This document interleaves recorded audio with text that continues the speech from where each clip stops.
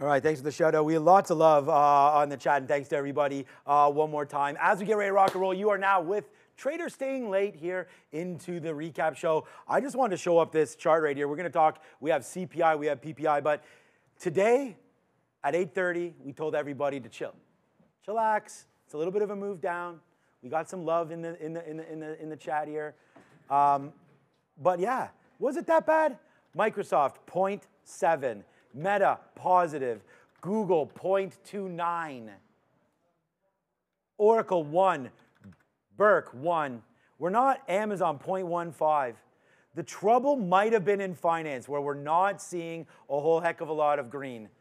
You know, we'll talk about that as you push back the rates, potentially economic worries, maybe if they get this into the politics of it all. Are they going to start to maybe cut back once November, October? Is it going to be that late? Is it going to be when election season's there? We had Mr. Joe Biden, President Joe Biden, come out today, who's not supposed to be, you know, we give Trump heck for speaking on the stock market, right? He actually self-proclaimed president of the stock market or something like that. I remember I used that as a hashtag at one point. That was hilarious when that was there. But Biden came out today and talked a little bit about it. Look at NVDA down here as well, up 2%. So that's a little bit of a look at the heat map today. XLE energy continues to blast off to the upside today as well, as we shout out our trade ideas layout. XLE and uranium, the only green sectors today is what we're looking for. Real estate, knock, knock.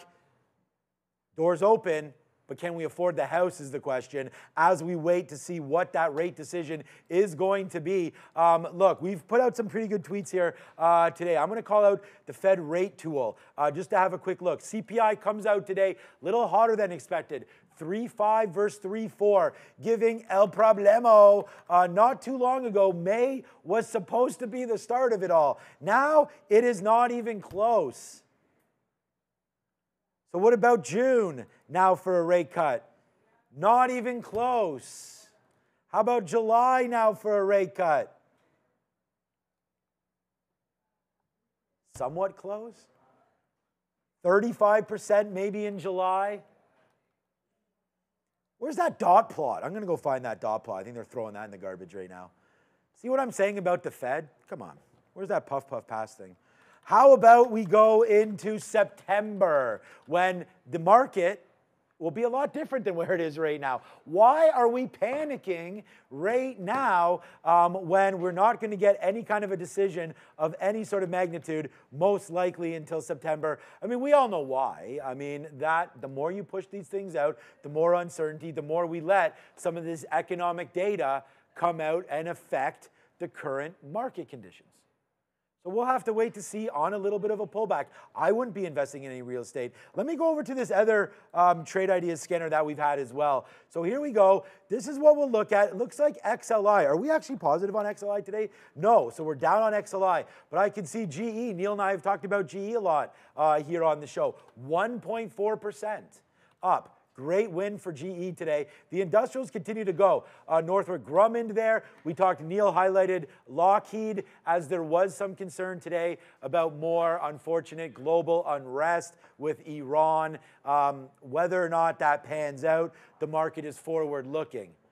You know, if anything were to happen with unfortunate missiles or loss of life, you're going to see the market react in a very severe way, not like what we saw today. So hopefully we can still remain positive on that.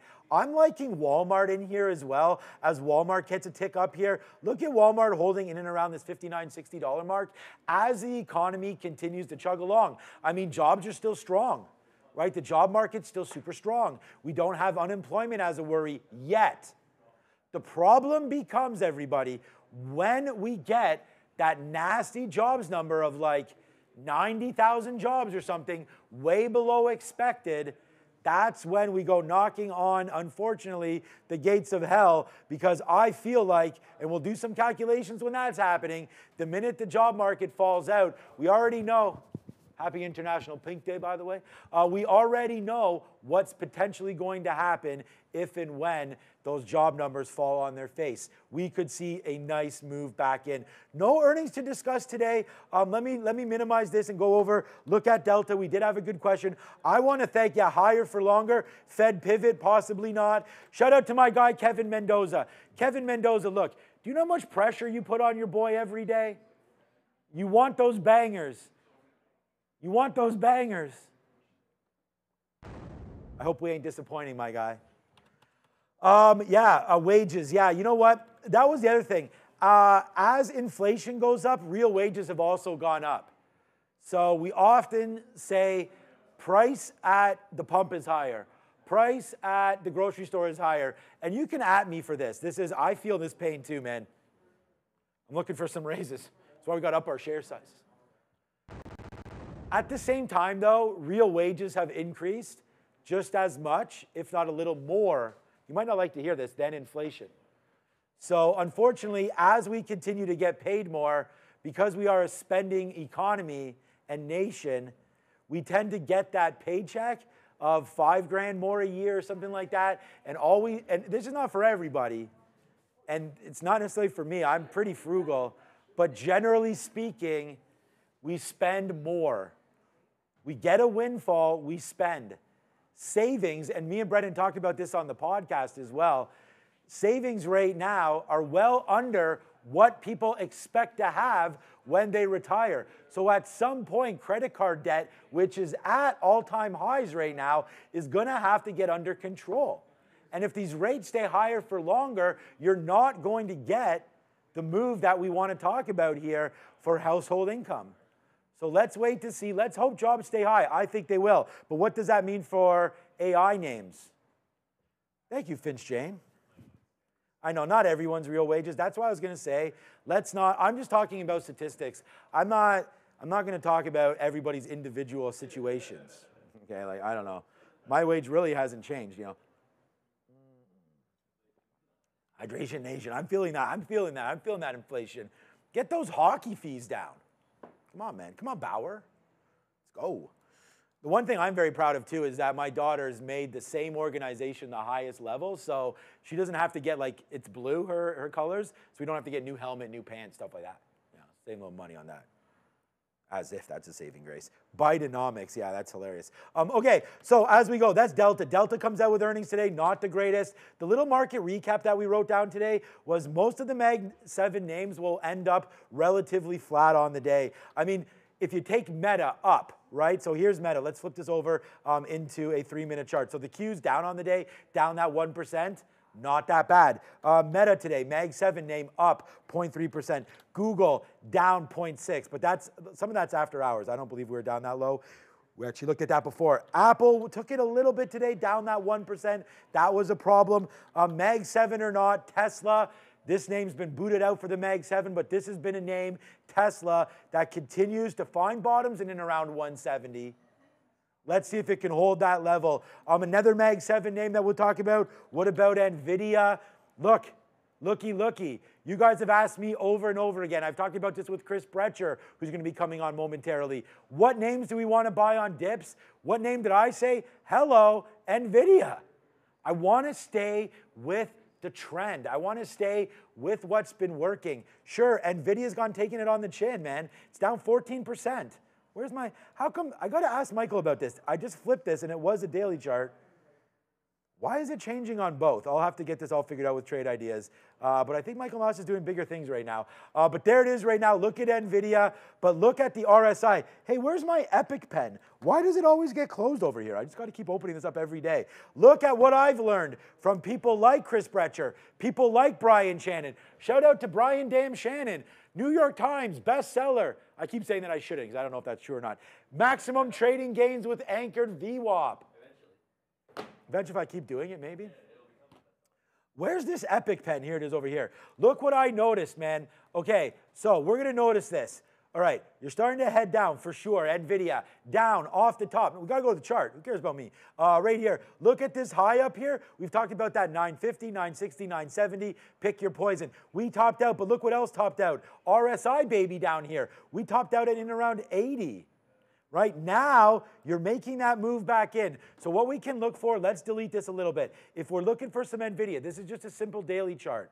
So let's talk about simple trades, all right? We've loved 50 periods. That's coming in here at 800 bucks. I believe that's a buy. I think that's a nibble. Some of that Disney profit, let's swing it into something that I think can work. Are we aware that NVIDIA could go lower? Yes, we are, okay? But if you look at when NVIDIA sort of made these moves down, look where we are here, 60 on the RSI, that's this. Then we got that move back up, right? Look at some of these low points, right? Go back into here. That coincides, again, with the 50, right? This bottom coincides, 40s, right? We could keep going lower. The RSI could keep going lower. Let's look at past trends. You get a nice move to the upside here. We get now divergence coming back in for RSI, playing properly, so not diverging at all, but bouncing potentially off a 50 period and getting a little bit of love back down to its past relative strength spot. So again, if we're going to talk about overbought and oversold, that's why we have the RSI up here. I think NVIDIA is potentially a buy down at these levels. And you could say if you like NVIDIA, then why not AMD? AMD's high is something similar, 224, 225. This name's pulled back, man. That's $25. That's 10% back into here, then all the way down to 166. So 225 to 166, you're chopping off 60 bucks on 225 there, in and around 20-ish%, 20, yeah, a little bit higher than that, coming back in there. So that's a name that we could possibly look at. The problem is we are under the 50-period moving average, so we do not have that support. So what we have to look at is a possible dip by opportunity in and around 160, and look at the RSI over here. Potentially, look at this dip down, 110 into 90. That's a 10% move. RSI down into here as well. So you're getting that move into 30. This move as well, another 10% pullback. RSI stop. This move, 20%. We'll see if that can get going down into here, into 166. So I feel like there's a couple good plays happening right now. So, sorry, we're supposed to be on next topic. Clip. Chips on watch. The big trade that we had today that was on our sticky note, it was trade idea number 1. And I don't know, Chris, I know he has China up. We'll talk about that. Look at TSM today. Man, did we nail that one. Boom. TSM, the number 1 trade idea today. 145 all the way back up, 146. We'll take that $1.50. We'll take $2. And then we left it alone. It is your sticky note trade of the day, and we'll talk about that after. But if we are ready, we got to get ready to rock and roll. I do want to say a big shout out before I call Chris up. We have over 2,500 of you on YouTube. Can't believe I'm still going, man. I didn't get any sleep last night. I feel fan-damn-tastic. Don't you feel sometimes that trading, like when you have that good day, whether or not you're an athlete, whether or not you just nailed it at the gym or whatever you're doing, and you get those, what is it, endorphins or whatever it is, that gets pumped into your blood and you just keep feeling that, man? I'm going to ask Chris. We had 9 for 9. We traded 9 symbols today. All 9 were green? What? I only feel like we should have added more shares. Let's talk to Chris about this.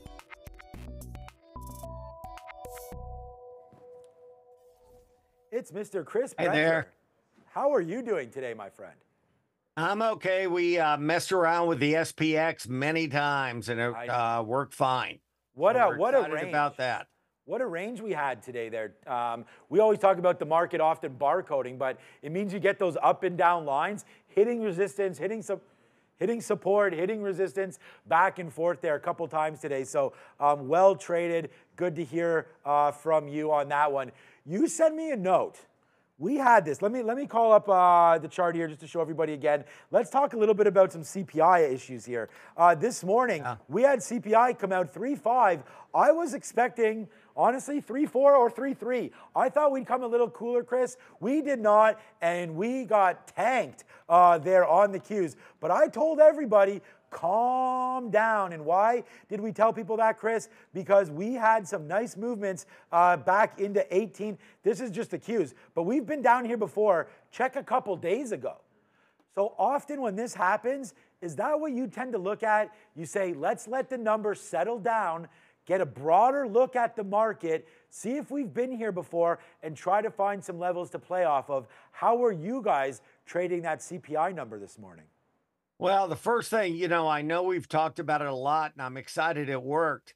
is that if the DJCI, the Dow Jones Commodity Index, and the DBA are going straight up prior to the CPI, where the CPI is a 1-month lag, I mean, it's worked every month. Every month, the CPI's run hotter than expected when the DJCI has gone bonkers. There you go. I don't know why everybody thought the CPI would be tame, and also the Dow Jones, the agricultural index. What part of my stubbornness, DJCI? I'm not familiar with that product. It's just a commodity index like DBC. Okay. Now, the only reason I look at it, sounds real unscientific, is because it's so expensive, it moves a lot. Okay. So it's 1,000 instead of the DBC and DBA. But boy, that seemed to say, you know, probably the CPI is going to run hotter than expected. And I still think the Fed is being crazy saying there's disinflation. Right. So that's when you see that, I think that's crazy. So, you know, we talked about it last week. If the markets have already factored in a bunch of cuts, if you don't have the cuts, where could the ES go?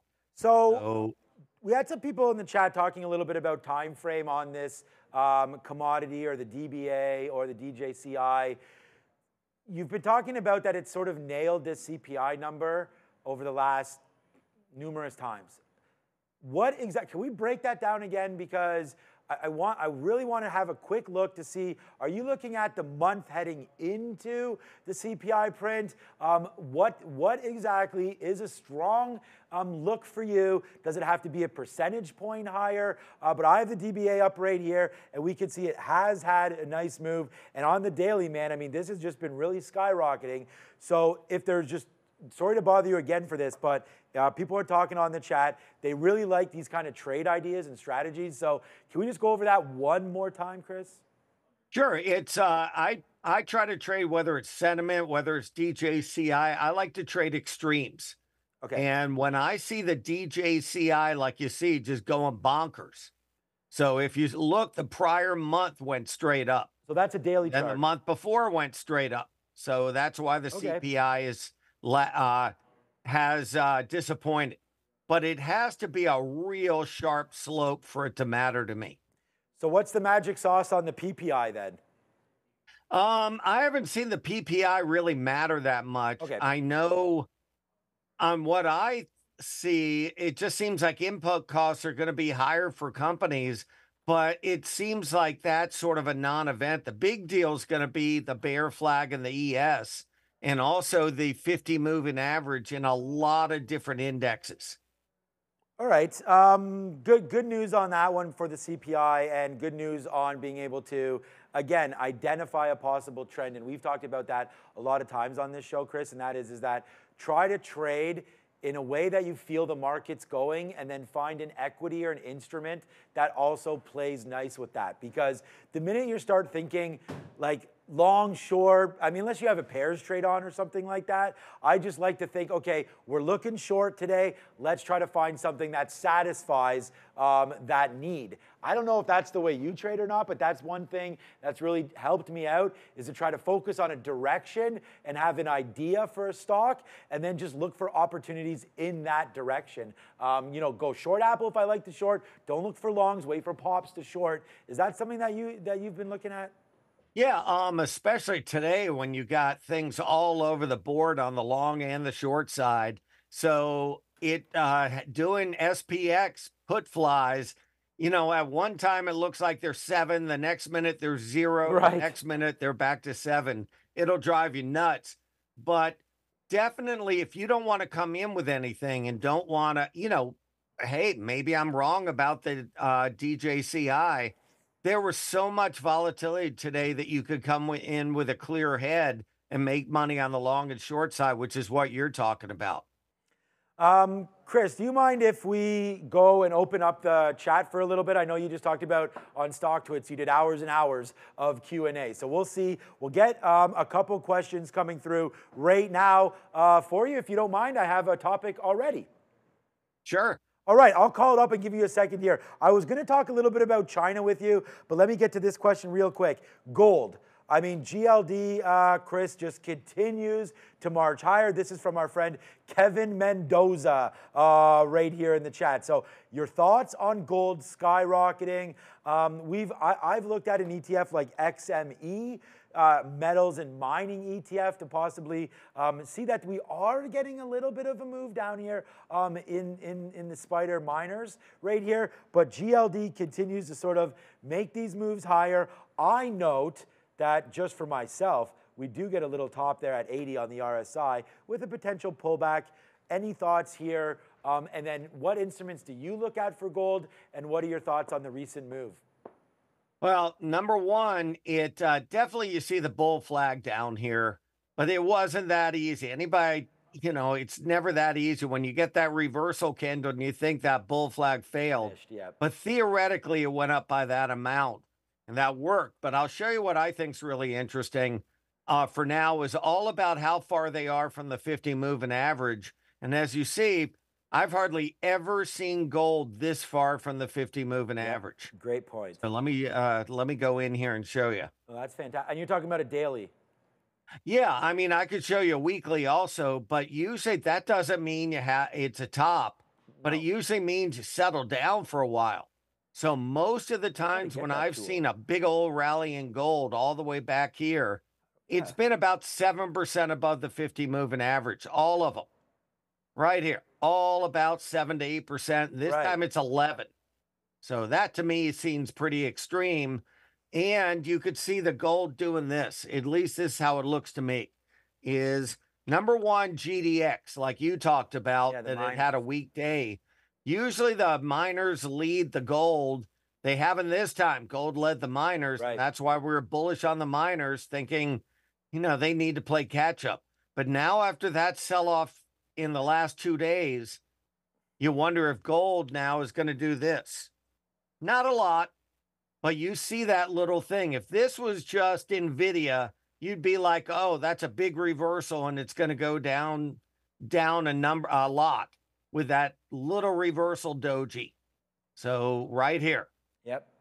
So it doesn't mean the end of the world in gold, but it means that this could go all the way to here, like to about 212.5.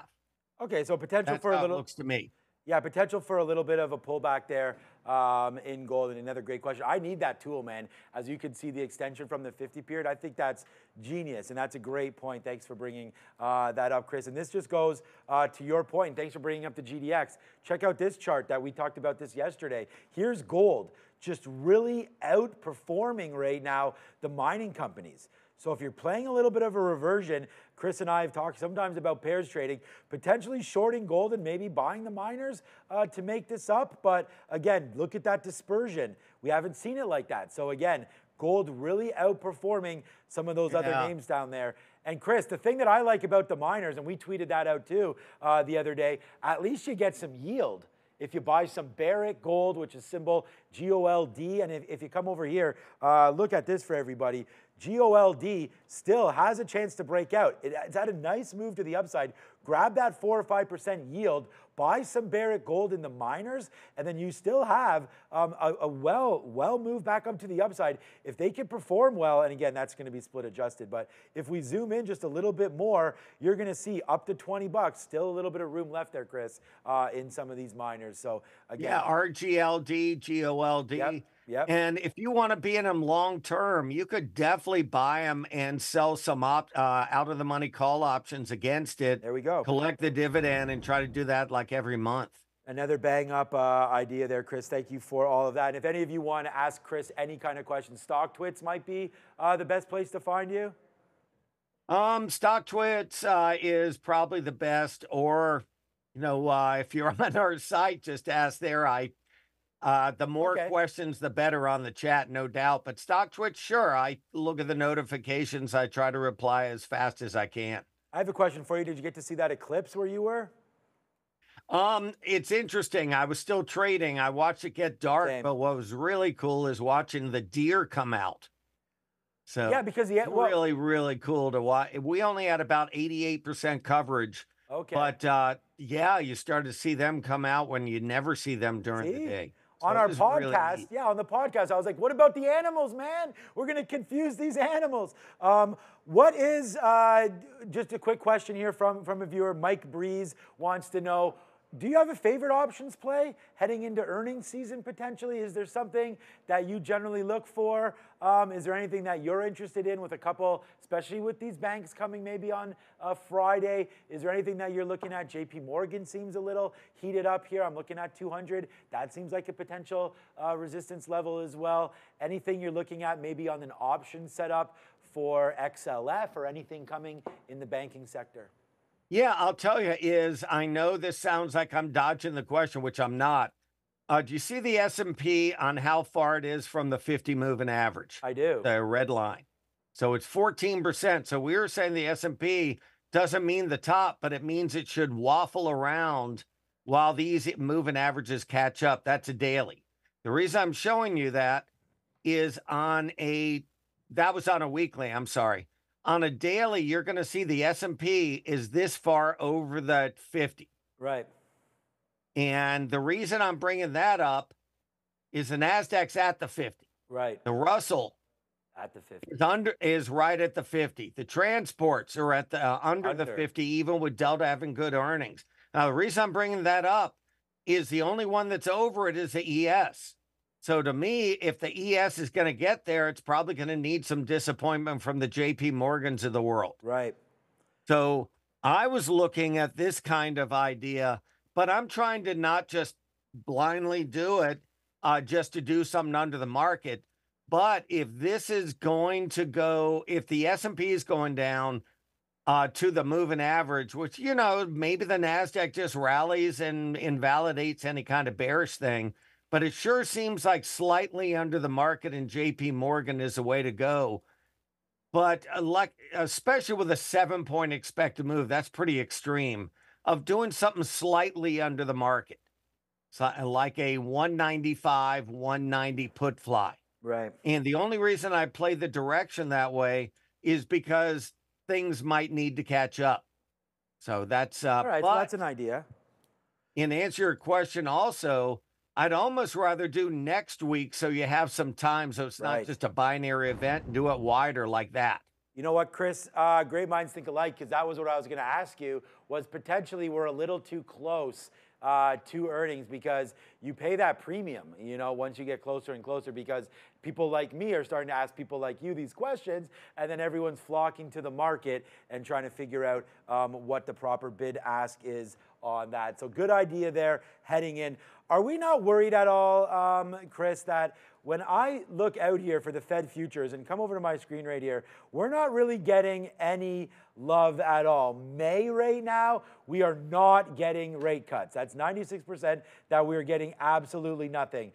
In June, we look at the rate cut potential as well. So let's go over to June. That looks like we are again getting nothing. So we're going to have to wait for July now as we get in the dog days of summer, where we once again could potentially get nothing. And if these economic numbers, Chris, keep going in the same way, then maybe we'll get a cut. I don't know. We'll see if the Fed cares at all about anything. But into November is when it finally looks like we get 50% chance of this. You add 50 plus the 24, and it looks like there's about a 75% chance or so that at least we get some movement into November.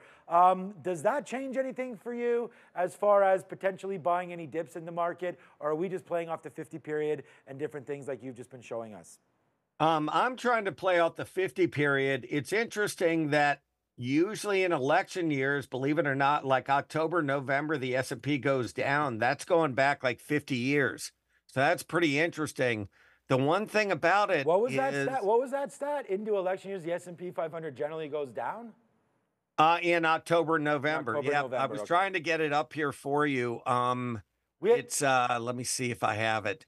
That's okay. We had discussed that on that. You are accurate. It's not true for the year. That's why I wanted to make sure. Yeah. I'm not talking about the year. I'm Right. talking about, let me get this up for you. Into the election. And again, you know what, Chris? That's probably just due to uncertainty, right? I mean, as you start hearing some of the major issues when they're having these debates, right? All of a sudden, China maybe looks a little more scary than it should. Uncertainty about job markets and who exactly is going to be in charge of the economic policy, right? I mean, that's the big thing. When President Trump came in, the next thing you knew, a whole new cabinet. We had what, that Scaramucci guy or something was all of a sudden part of his, was he the finance minister? We have ministers here in Canada. Like 10 days. I know, but you know what I'm saying? So, okay, so you have... There's your table. Okay, let's see, yep. So what are we looking at here? Since 1950, October, so we'll look at August, September, and October, I'm sorry. No, that's okay. We'll start in August. I mean, really the market, September, October, I kind of like some of those looks there. Yeah, 21% was a bad day. It was a bad moment there. Yeah, so show me what we're looking at here. Well, number one is interesting on the bottom of the percentage of positive or negative months. As you see, April has only been 58% positive, way on the bottom. And look at all these. That's amazing. I mean, 50-50, that's so rare compared to the way overall markets. But I'm also looking at September and October doing this. And sure, that doesn't mean it's going to happen this year. But I don't know how the Fed cuts right before an election.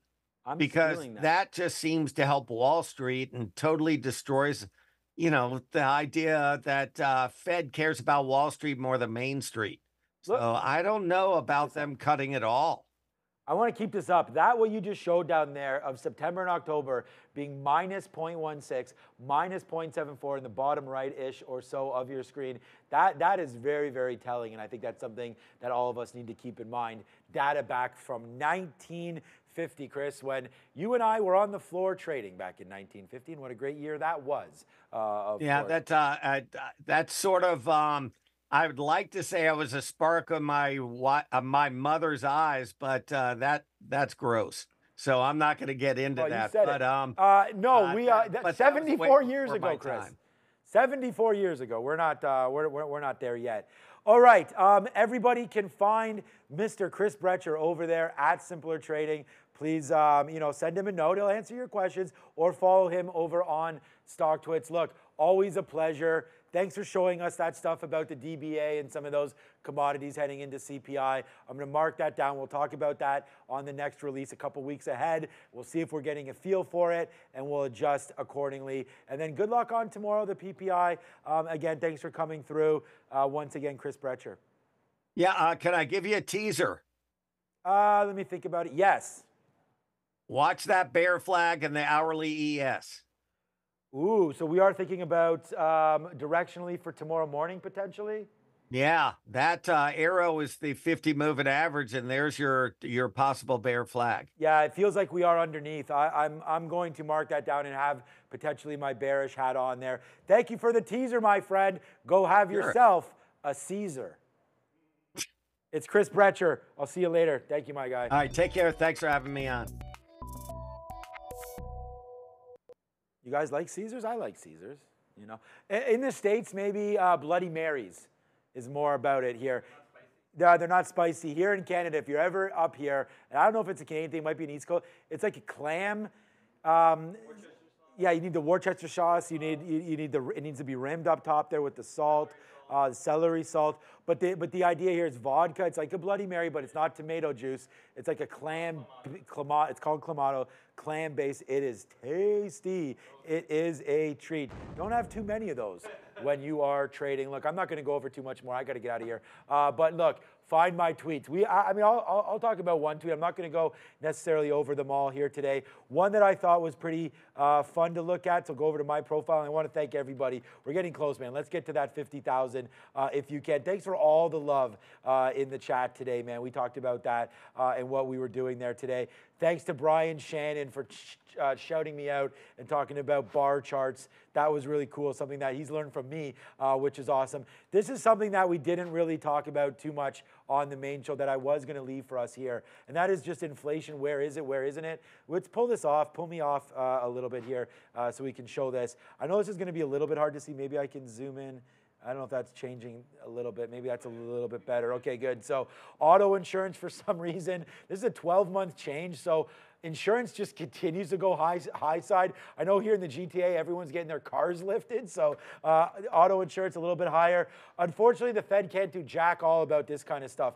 Rent and housing, they can sure help us with renting prices if they could bring those back down with rates. But again, rent and housing, a problem. Transportation continues to go high. There's overall inflation at 3.5.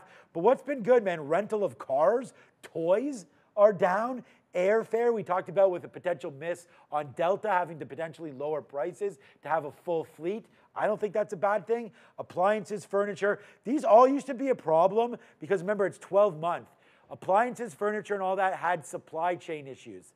So that's potentially why in the last 12 months they're down because they were so elevated in the prior. I'm Shawn Katina, tomorrow's PPI. Let's see if we can spin it again, man. We've had a great day. Here was an epic day, actually. I want to thank everybody for joining. Go Barron. Go Warren Park Eagles. I'm very, very proud of you. Let's see if my son can raise that trophy. I'll be home soon. My parents are going to be there. It's going to be a great, great moment for the Katina household, even if they lose. I don't really. It's best 2 out of 3, and they're 1-0.